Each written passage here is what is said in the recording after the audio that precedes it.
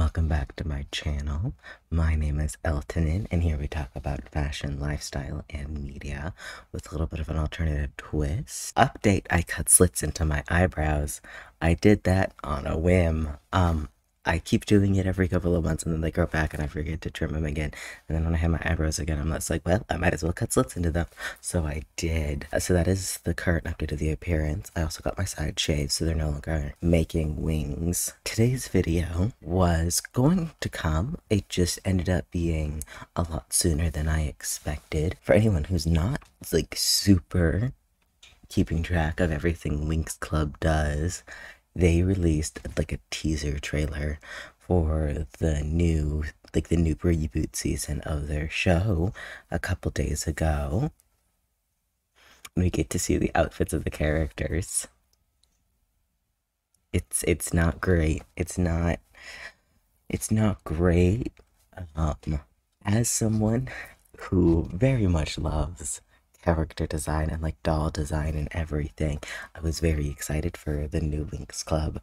Well, the new Winx Club. There was the live action Winx Club, which was and now there's the new Winx Club reboot, which I'm still excited for because trust me, I will watch anything. There's a fire truck.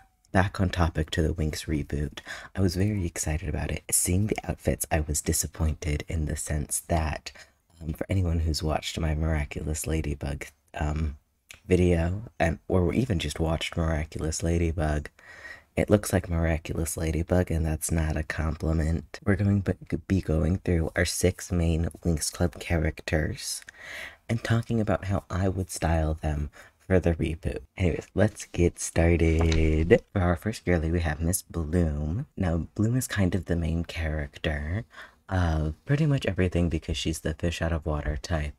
I think for Winx Club, I don't yet have a story for them just because I'm waiting to see what the new Winx Club does with it. It's set in like a high school, so I imagine it's going to be high school drama and everything. But the storyline is so new that I can't like put on a spin on it just because I did end up, especially since the first couple seasons ended up being really, really good. So it's kind of hard to be like, oh, here's how I would do the story better when I'm like, so I just do the first decent story. I just do those seasons. I just do that. So when it does come out in the next 5 years, because it keeps getting delayed, I will do another video on rewriting the story if it ends up being bad. If not, I'll end up being like, this is all the reasons why it's good. But outfit-wise, I can talk about now. So for a couple of the characters, I've entirely changed their vibe, but I did try to keep like their color scheme roughly about the same. I like when creating characters to give each individual character their own, I'd like to give each character their own distinct aesthetic. And I know Winx Club has a lot of people in very, very similar outfit vibes, and that's just not how I roll. That's just not how I like to do my character designs videos. Each of them got their own like specific things. For our main girly Bloom, I wanted her to lean very much into like the pinks and blues and be very cutesy. Like very, very cutesy. I want these bigger silhouettes of the sweaters and the pant legs. I love this like little argyle print the lady with the cropped shirt and little pleated skirt is wearing. I really like that because a couple of her outfits have this like slightly, not business casual, but slightly more formal, preppy kind of vibe to it, and I really wanted to include that. I did end up going a little bit down a rabbit hole for a couple of these outfits where I think this was the first one I ever pinned, and then I kept scrolling and I kept finding more people that had these similar outfits. So they all have a very similar vibe just because they ended up being like recommended from each other. But I really like these bigger silhouettes. I love like a little bit of a cardigan. I love the little stripes because one of the outfits that Blue more in the original series did have this little stripe, so I have that right over here, and then I also have it over in the corner over there with the little star. I think because she's the fire fairy, I want her to have little like fire embellishments to it, fire embroidery, fire embellishments. I really love that she's not leaning super into like oranges and reds and yellows. Like, ah yes, the fire fairy is in warm colors. I love that she's in blues, and I really want to keep that there. I really want to keep that there, but anytime she would have like a symbol, it'd be like a little fire, so instead of the star on the striped shirt, it'd be a little flame symbol. And then I have hairstyles for her over in the corner over here. I really wanted to keep a lot of the girlies in this like fairy core hair with like the little braids and the little trinkets in the braids and everything. Lots of layered jewelry on like the around the neck and the wrists. I did want to give Bloom specifically main character hair. I know she's already a redhead, but right in that the furthest picture with the blonde streaks, I want Bloom to have blonde streaks in her hair. I want Bloom to have blonde streaks in her hair, just because having very unique hair to your main characters, or even just your characters in general, will make them the most amount memorable, because people will be like coming to hairstyles being like, oh, I want Bloom hair, and everyone knows what that means. Oh, I want Draculaura hair. Everyone knows what that means, right? Like, give her something that's like, ah, that is the Bloom hair. I want Bloom hair. I would have Bloom with little blonde streaks in her hair. Aisha, I love Aisha. I love Aisha. She keeps being done so dirty, and she keeps being Aisha, the love of my life. One of my favorite characters probably ever, is done so dirty all of the time. All of the time. Every season that comes out, she has been whitewashed. Her role has been diminished. Her interests have been pushed to the side when she's one of the coolest characters, okay? She's one of the coolest characters, one of the most interesting characters. But no. At least that's one thing I can say about the reboot. Aisha is no longer a white girl. She is back to black, as she should be, as she was. What is it? Oh, what's that, like, clip? What is it? Whose white baby is that? That's me at Aisha. I'm like, who? That's not my girl. That's not my girl. I love that she's in, like, running clothes all the time. I love that she's in athletic wear. I love that she's, like, ready to go at all times, and I really wanted to keep that vibe.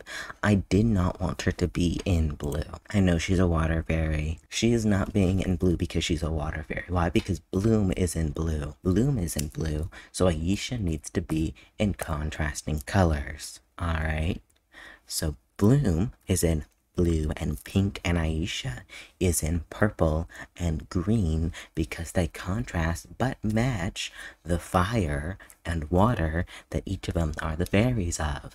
Like, I would love for Aisha and Bloom to kind of be at each other's throats for a little bit, like every what is it, that like competition thing where everything you can do I can do better, where they're friendly competition, but like a rivals type situation where they're going at each other. They both respect each other very much, and just because the fire and water don't mix, or blah blah blah blah blah, something happens and then they're like, oh my god, we can use them together, because their colors are not like opposite sides of the color wheel. Their colors are complementary and they match, and I'm just really into the idea of having fire and water characters be on opposite sides. If my D&D players are watching, yeah, you know what it's about. So for Aisha, her biggest colors are going to be green and purple, lots of like sneakers and like athleisure wear, exercise wear. I was really in love, mostly just for merchandising purposes, Winx Club varsity jackets. Okay, I'm obsessed with the idea of every single piece of media I own having an in-universe varsity jacket. You cannot have your characters be set in a school and not have one of them in a varsity jacket, especially if you're trying to go for a more like 90s Y2K aesthetic. Like, where's the varsity jacket and sell the varsity jacket? I don't know what about me likes that varsity jacket so much, or like the varsity jacket bomber jacket shape, but I do. I eat it up, okay? Give me the varsity jackets.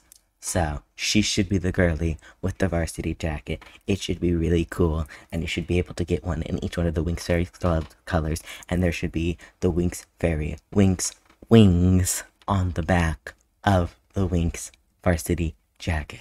let me at your merchandising table, please. um, so Aisha's so cool. Aisha's so cool. I love her so much. I could ramble on about her forever. We're gonna move on to her hair. I really wanted to keep like these like hints of purple and like mix in. I really wanted to keep these like hints of purple and mix in like a little bit of blondes. Trinket hair, like I said, for Bloom with the, like the fairy core hair. Biggest thing for me for Aisha is I want my girly in goddess braids. Why are you eating fake flowers? You are not starving.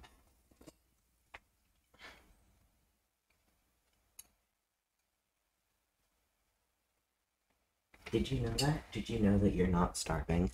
Hold on, I have to redecorate because my cat is so starving and she's so skinny. She's so skinny, aren't you, baby?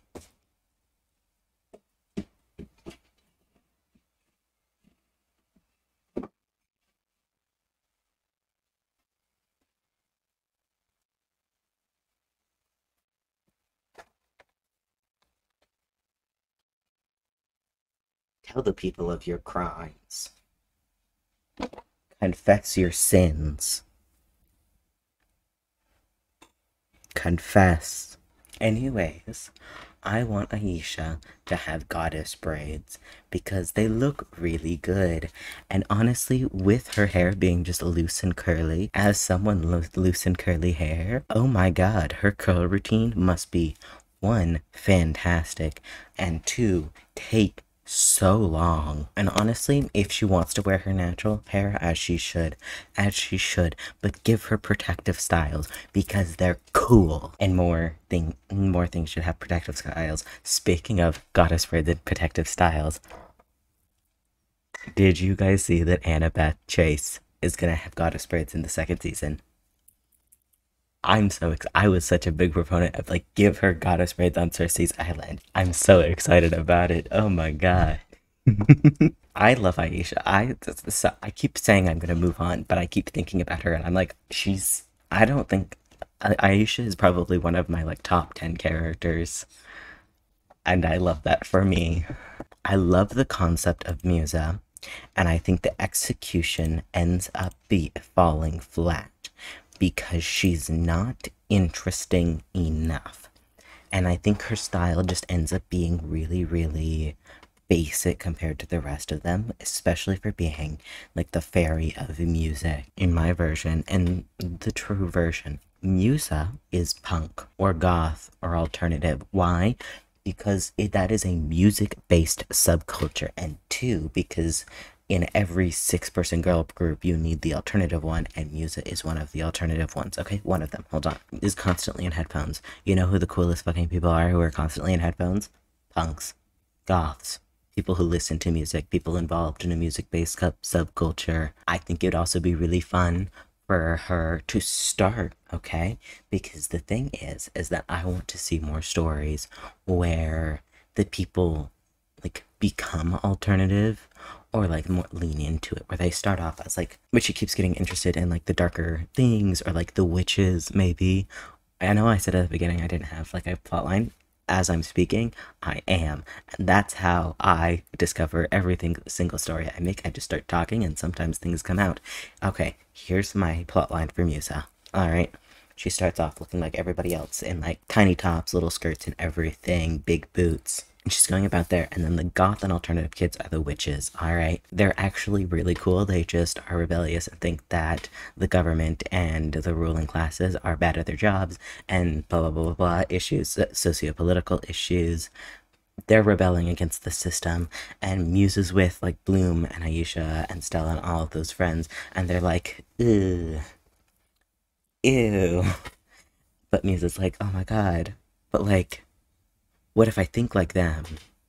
And then she goes on a whole journey where she joins the witches and like gets into this darker aesthetic, and she's finally like, oh my god, like this is who I am. And then she finally unlocks fucking Enchantix or whatever the big transformation that they've decided is the new big transformation. Like she struggled to, like she can do the other transformations, but she's never been able to do the big one, and everyone else has been able to do the big one, and she feels like she's being left behind. Stop being plastic. Can you give me 40 minutes to not be a menace creature? No, I don't think she can. Anyways, Musa can't do the big transformation, and she's trying to do it and trying to do it, trying all these ways, and she feels like she's being left behind, and then she goes off and has an arc where she... Ma'am. This is because you like to eat things you're not supposed to. All I want to do is spoil you, and you repay me by stabbing me with your knife feet. You have food. I think I have to go watch her eat. Come on. Terrible. Your food bowl is not full of food. And it's so empty and you are so starving. Yes, ma'am. I am up here.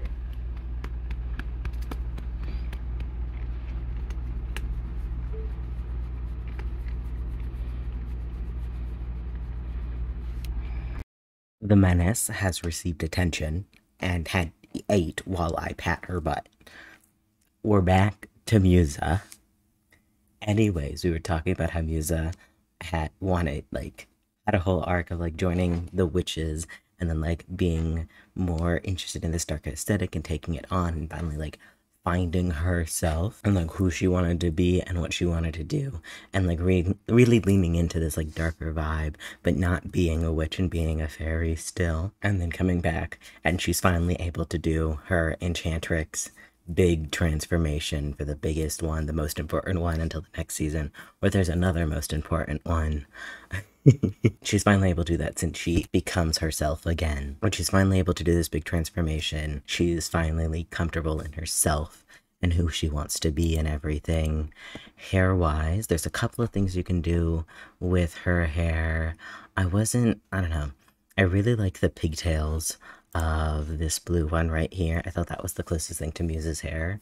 I really like the little ponytails for these two. I thought that was the closest thing to what Musa has already. Keeping in line with a more edgier vibe. If I could go crazy, I would absolutely give my girl a mullet. I think she would rock it. I think she'd look so good. I love the bright blue on her. I'd make it even brighter because right now she's got a darker blue. I'd make her start off with a darker blue, and when she realizes her darker aesthetic, it turns into a brighter blue. I like the one right up here with all the little braids for bangs. I do want to keep Musa's bangs. I think Musa's bangs are a really iconic part of her. Plus, also, if you've been to any kind of alternative space, we all be cutting bangs into ourselves. I have bangs, you have bangs, your mama has bangs. Bangs and alternative people just go hand in hand. We can't stop cutting bangs. Alright, and now you may be saying, Eltonin, stop making Sabrina Carpenter characters. Not every character in every piece of media needs to have Sabrina Carpenter. And I would say that's incorrect. I love her. Anyways, in the same way that Sabrina Carpenter is Hera from Lore Olympus, Sabrina Carpenter is Stella from Winx Club. You cannot tell me that those giant go-go boots, the big blonde hair, the bangs are not giving Stella. She gives Stella all the time, and as she should, because she slays. In fact, the only difference between Stella and Sabrina Carpenter is that Stella is very much more warm tone spring, and Sabrina Carpenter is more cool tone summer. That is inconsequential, because the vibe, her in this orange outfits right over there with those white boots, that is Winx Club. That is Stella to the max. This little fairy lightweight outfit that she's got on over here, the little pink number over in this corner, this is Stella. Okay, this is Stella. Sabrina Carpenter is Stella. Cast her in a movie where she gets to be a little pink, a little pink and yellow pretty fairy princess, and we would all eat it up. Hold on, I have to. This strand of hair is annoying me, so we're clipping it back so it stops being where I don't want it to be. Anyways, speaking of Stella, with her being the rich girl, I did decide on a brand because all of my like rich girl girlies for my redesigns always have to have like a luxury brand that I associate them with. I picked Miu Miu for Stella just because of like the accessories seemed really like flirty and like cutesy, seemed more like flirty than like super cutesy, and has this like old money but with an edge kind of vibe, which I thought really fit her. So Miu Miu is Stella's brand. And I have her in lots of like very Sabrina Carpenter-esque outfits with her. It's like short and flirty with like midriff showing and the tiny little top to accentuate a shorter torso, and tiny little skirts to accentuate the longer legs, and giant go-go boots. Like that is Stella to me. And I love Sabrina Carpenter, and I will get tickets to her show. I know they're sold out right now. I am watching every single day for a decently priced ticket because I went to her first show and it was in like a little arena and it was very cute and like intimate and everything, and now she blew up, which I'm so excited for her. Okay? You gotta understand, I am so excited for Sabrina Carpenter to get her flowers, but I'm also like, I've been here for years. Give me the motherfucking tickets. This is what you get for being really into artists that nobody else is into, and then they explode and you're like, rude. Anyway, Flora is very fun for me. Oh, hair-wise, real quick, it's gonna be Sabrina Carpenter. Big, blonde, curly curtain bangs is Sabrina Carpenter. Flora is, I think, the most fairy of the fairies, if that makes sense. Like, she's got the floral and the skirts and everything. Biggest thing for Flora is I want her rarely ever in pants. I want her in skirts and dresses and flowy things. Like, I want her to look like she's a fairy. Pretty, like, silky dresses would be Flora's thing. Like, florals and, like, plants, like little strawberries, and, like, bigger silhouettes that aren't necessarily, like, nipped in at the waist. Tiered skirts, ruffles, florals. Like, girly is a pretty princess, and as she should be. So I'm kind of in love with all the pinks and purples. I'm in love with the greens and pinks for her. I think it also sticks her in like this really interesting place where she could be like a go-between between Aisha and Bloom whenever they're like bickering or whatever, because she's wearing both of their colors. So they're like in like a little trio of the six. They're in a little trio where she's the only one that can get both of them to like come to their senses or something. Hair wise, I don't have a lot to say about Flora because she's simple, but not in the bad sense. She's simple in the sense of like, she's simple in the sense that like you can't go wrong with Flora. Like, she's so easy to get right because she's so just, and I love that, but it does make it hard to be like, oh, here's a storyline for her, because she's just like, she's stable, and I do like that in a character, but it does, like, more angst for Flora, please, because girly is stable, and we love that for her. Like, one of these girlies has to be mentally healthy, and it is Flora. Alright, now we get on to one of my greatest loves, and honestly probably one of my favorite characters that gets done so dirty all the time, who actually looks good in the reboot. Like, she slays. She came here to slay, and she's the only one that does. Tekna is... I get so happy thinking about her because I love her. I'm a big fan of the autistic ones. I'm a big fan of the autistic characters. And for her, despite the fact that she slays in the reboot, personally, I would go even harder in the fact that everyone else looks like little fairies, and she just looks like she's out of some cyberpunk thing. Like, she's fully alien to everything else. Like, I love that for her. Alright, I love it for her. And because Musa is in this darker palette now, Tekna's not gonna stand out as much when she's in tech wear, cyberpunk, or cybergoth. So that is the beat that I went to for her. Like, I want her in blacks and belts and like the pants and the boots and like holographic stripes that glows and LED, like LED lights. I want it all for Tekna because she deserves it. she deserves to be the coolest one here. So I've got a lot of these different like tech wear, like cyberpunk goth aesthetic outfits. It was difficult to find the perfect one, I will say. I've got like a holographic outfit right here, but for Tecna, my vision for her, and if there are any artists out there and you could draw this for me, I would be eternally grateful and love you forever because I cannot draw. Do not take this as a thing that I am making you draw.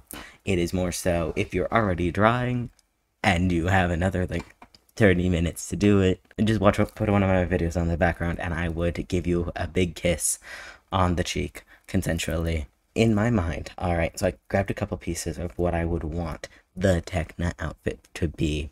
I'm gonna move myself over to the other side because it's hiding behind me, okay? Here's my vision for the Tecna outfit. This green outfit with the one sleeve, alright? The one sleeve is, I want it to be like the green outfit right over here. I want the green bits to be the holographic. I do think it is possible to have too much holographic where it kind of looks tacky. So I would want like the green bits to be holographic where it's kind of like a spot of it, kind of like this jacket right up in like the second to the last corner over there where it's got like the holographic and like accents to the clothing, not in the gray. I'd want her to be in black because that's what I would think makes it the pop the most. Other possibilities for a Tecna outfit is something like on the second to the like right underneath the jacket right there, all right, with all the belts and the chains. I would want those like belts and chains and harnesses to be holographic like in the last picture on the top. All right, those would be holographic, or they would glow like the middle picture right over here where it's like glowing, like all the lines are glowing. That is my vision, where it's like the accents are holographic, less so than like the full outfit is holographic, but it's in these tech wear inspired things. I want Girly to be masked the fuck up. Just because it's such a like part of the tech wear outfit, and I think it would give her such like an interesting silhouette. Like she doesn't have to be fully masked all the time, but she has like a mask. Like whenever she's in battle, she has it on and everything. Like Girly is a cyberpunk, Girly is space, Girly is futuristic, and Girly slays. Girly slays so hard because she deserves it, because she's so cool, and autism. Normal fashion influencers are not the only influencers. Give me crazy shit. Give me goth and grunge and cyberpunk and something. Give me something to be like, ah, finally, alternative people in the girly media. Alright, it can't just be the Addams family.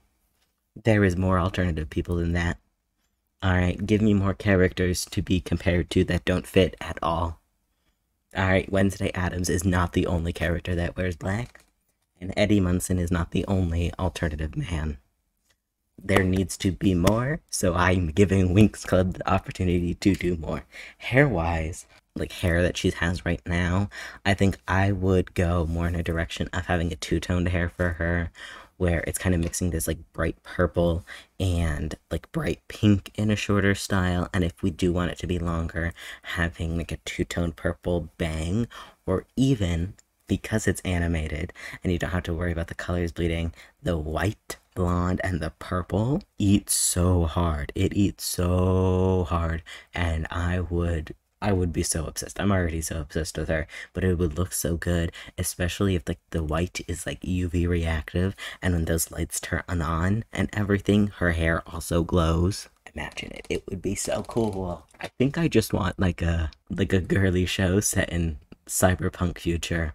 I think that's what I want, and not like, I love my princess shows. I love my fairy shows. Also, give me edgy cyberpunk girlies doing girly stuff, but it's just in the future and in space. And I think that's the last thought that I have for now. For now, because trust, I will be watching when Winx Club comes out, and I will be talking about it. Alright, I want to start doing a little bit more, like, I wanted to start doing more show reviews, but I need shows to come out that are actually interesting, and not like, well, I watched it, and I have no thoughts about it, really. Because most of my thoughts just come in with the clothing being bad, and that the clothing starts into, like, a spiral, but I want to figure out a way to, like, actually talk about, like, the media part of it. because I think I always just talk about the fashion. I want to start talking more about the media. If you've made it this far in the video, let me know of the Winx Club seasons is your favorite or least favorite, but we all agree that the least favorite seasons are the one where Aisha is a white lady. I will, as I slide down this chair like a little gargoyle child, I will bid you adieu. Thank you so much for watching, and I will see you guys all later. Bye!